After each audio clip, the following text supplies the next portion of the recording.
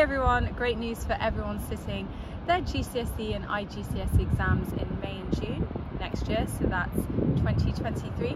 They've just announced that you'll be provided with the equation sheets in physics, maths and combined science. So no need to learn those anymore, and obviously that is a huge weight off your chest because that actually formed quite a large part of those various specifications. So no need to learn. Do make sure you check out the link that we've attached below to find out more details, to look at exam board specifics. But obviously this is fantastic news for you guys. Just one thing to be aware of, there won't be any advanced information. So remember, last year's candidates got some information more about the sort of things that they'd be examined on. Unfortunately, that won't be the case for you guys, so I would recommend that you do learn everything on the specification. But I hope you're super hyped about this news. It's really, really, really useful for you all.